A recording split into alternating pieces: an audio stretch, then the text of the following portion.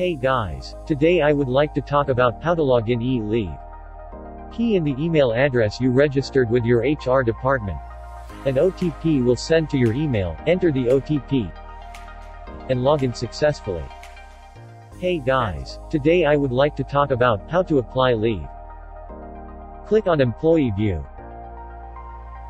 Take a leave. Choose the date. Leave type.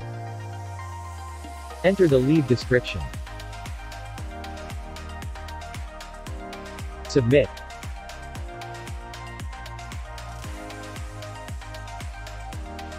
A pending leave is waiting for approval. Once the manager do the approval, you will receive a notification on the approved or rejected of the leave application status. You can also click in to see the approved leave. Hey guys, today I would like to talk about how to apply a time leave. Click on Take a Leave. Select the date.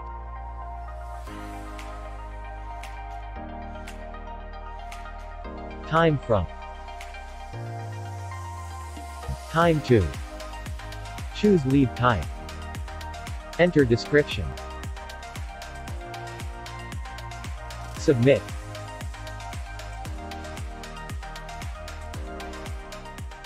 Hey guys, today I would like to talk about how to check leave balance and leave application applied. Click on Leave Balance. You will able to see your entitled, brought forward, taken, and balance. Daily leave application will also show here. You can also view in calendar mode for the day you applied leave. Hey guys, today I would like to talk about how to check your salary info. Click on Payroll Info. You will able to check gross pay, gross deduct and net pay. You can also click on Payroll Info to view your salary statutory contribution info. Click on Monthly Payroll to check previous month payroll info. Click in the month. You will able to see the detail too. Hey guys, today I would like to talk about how to apply work extra as leave replacement. Click on Take a Leave. Tick on Claim OT as leave. Enter the description and submit. Hey guys, today I would like to talk about how to do leave approval. First, you will receive a notification when there's an employee apply for leave. Click on the notification. You can straight approve or reject the leave. You can also insert a comment. Next, we will share the useful feature in Manager Dashboard. Let's look at the overview. In this overview, you will see total pending leave approval, approved leave, and also rejected leave. SQL eLeave will also show you on today's leave summary if any employee has taken leave. You will also be able to see on upcoming. Which date have employee apply for leave? Click on the leave type. SQL eLeave will show you who taken leave. Next, let's look at leave status. You can filter to check approved leave application, rejected leave application, or pending leave application.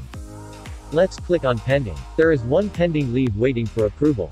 You can also directly do the approval on here. Moving on to leave balance. Here we'll be showing every type of leave entitled, brought forward, taken and balance for every employee. Managers can also apply for leave on behalf of the employees. Last, a calendar view can also check on a monthly basic overview. You can click on the selected date to see who has taken leave.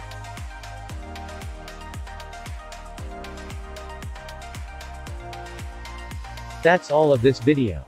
Thank you. If you are interested in SQL accounting system or SQL payroll system, or you want to change your SQL yearly support maintenance to us, do contact us directly. Once again, thank you for watching. I'm Bryan from Syntax Technologies. Thank you.